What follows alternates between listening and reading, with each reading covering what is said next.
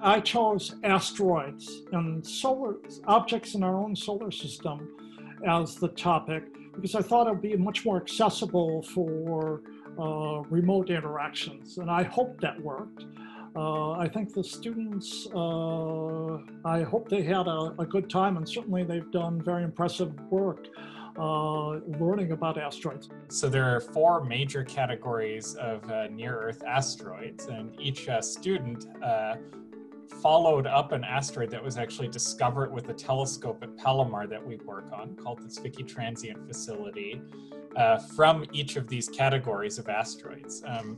And so I learned a lot from them because they actually all did in-depth research on each of these categories of asteroids, and that's what they're each going to be presenting today. I did my research on Amor asteroids, which is another category of asteroids, and these asteroids, they're categorized by having periapsides, which is just the plural of periapsis, that's the closest it gets to the sun, between 1.017 and 1.3 AU. AU is astronomical units, which is the distance between the Earth and the sun. The vast amount of resources I could access just for free. So Minor Planet Center is actually where all this data is coming from, where I pulled it from. And I was able to access a lot of papers for free through Caltech. This year, we got to do some coding. So I got to participate and learn with these very brilliant individuals on how to do such a thing, because it was also very new for me. I'm an environmental teacher. I don't do too much coding in my class, but I will this year because I have learned. I feel like that's really important, especially for research projects where you're supposed to be collaborating and everyone's like supposed to be together. If someone's falling behind, it's really important to have a team that will help you and make sure that you're still on board with everything that's going on, because even though I was behind, I still knew what everyone was doing and what track they were on. I think that it showed that they were able to reach their goal, but that they also learned a lot about themselves and their work ethic and their abilities. At least I hope that's what I saw along this journey with you guys.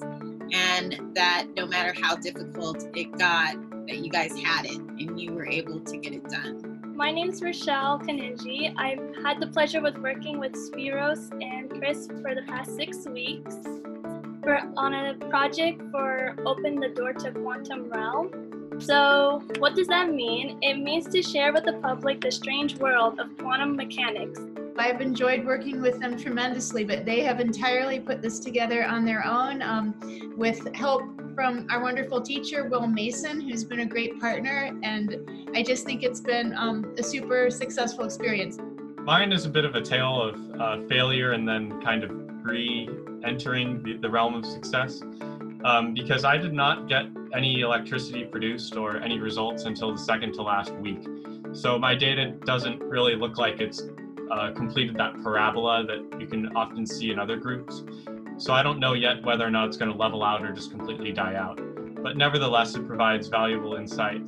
It kind of expanded like my horizons of like, what I want to do in the future. And so I think what I took away greatly from this is just like, you're not, like when I think of chemistry or biology or physics, like I kind of like limit like myself when I think about it, but it kind of expanded, like it all coincides, everything. This kind of brought aspects of all the fields, and I thought that was really cool. It was really awesome.